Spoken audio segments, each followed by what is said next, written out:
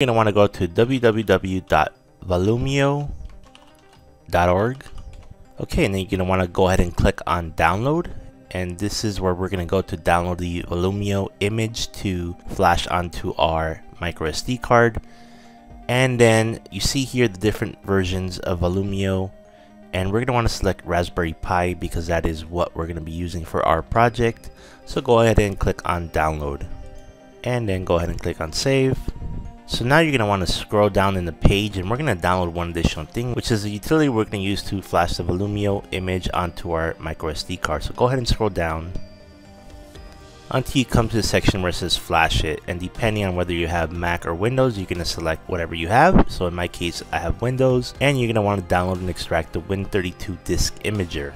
So here we see that it's asking us to download. Go ahead and click save. It's a very small utility, therefore it should download really quick. Okay, now you're going to want to open your File Explorer and go to your Downloads folder. So the first thing we'll want to do is install the Win32 Disk Imager utility. So double click on that to install.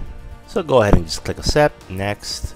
Go ahead and create a desktop shortcut, Next, and click Install. This should install really quick. So we're going to go ahead and uncheck these two and just click finish, and we'll come back to it later. The next thing we're going to have to do is extract the Volumio image as it is contained within a zip file. So go ahead and click on the volumio.zip file and hit extract and say extract all, and go ahead and extract to the downloads folder. And here we see it created a directory called Volumio, and then also has the image file that we're going to use to flash our micro SD card. So now we're going to want to minimize all our windows and go to the desktop. On the desktop you should see the Win32 Disk Imager. Go ahead and double click on that. And here is the Win32 Disk Imager, and we're going to go ahead and select our image file. So under the downloads folder, go ahead and go into the Volumio folder and select the .img image file and click open. Now that we selected our image file, we're going to go ahead and click on the drive that corresponds to our micro SD card. In my case it's H drive, but you're going to go ahead and select whatever drive your micro SD card happens to be on your system. So in my case it's H, and now we're going to go ahead and click on the right button down below.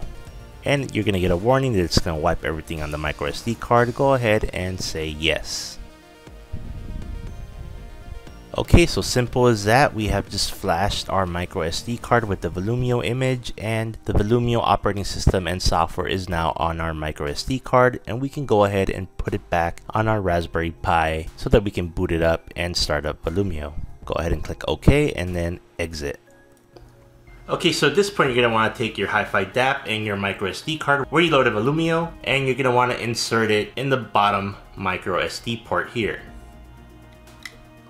Okay, so your HiFi App should look like this here. So this last step is required. Although this HiFi App and Volumio both support using Wi-Fi, you initially have to use an Ethernet cable to connect it to your network, and then you can set up the Wi-Fi from there. Okay, so now you're going to want to go to your favorite device, whether it be an iPad, your laptop, or PC, and you're going to want to open up your favorite web browser. Now, quick thing, if you're on Mac, you're going to want to avoid using Safari, as I had problems using Safari as it didn't display quite right. Okay, so you're going to want to type in http://volumio.local. So this is going to take us to the Volumio setup screen, and Volumio is going to act as our web-based audio player. So with Volumio, you'll be able to set up the Spotify streaming service and access music from there, as well as load your favorite MP3 and FLAC files on a USB device. And you'll just connect that USB device to your HiFi App, and Volumio will be able to read your MP3 and FLAC files. So go ahead and select your language. In my case, it's English. Click Next. Then you want to select a name for your device, and this is how you'll also be able to access it over your local network. In my case, I'm going to keep it as Volumio. Click Next. So our particular HiFi App uses the I2S stack. We're going to want to make sure that it says yes here, and specifically our HiFi App uses the IQ Audio DAC Plus. So this should automatically be detected, but just in case, make sure to verify that that's selected. Go ahead and click Next. So on this screen, you'll be able to set up your Wi-Fi settings. And I do recommend setting up Wi-Fi just because you'll be able to connect your DAP anywhere in your house. So you're going to want to go ahead and click connect on your Wi-Fi network and then enter the corresponding password. Once you do that, you're going to go ahead and click next.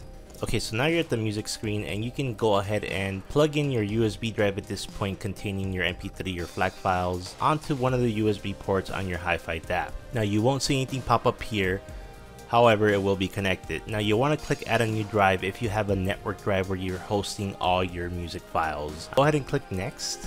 So here you go, congratulations, you've just installed Volumio. Now Volumio is absolutely free. Of course, on this screen you're given the option to donate some money if you wanted to. You don't have to. Go ahead and click done.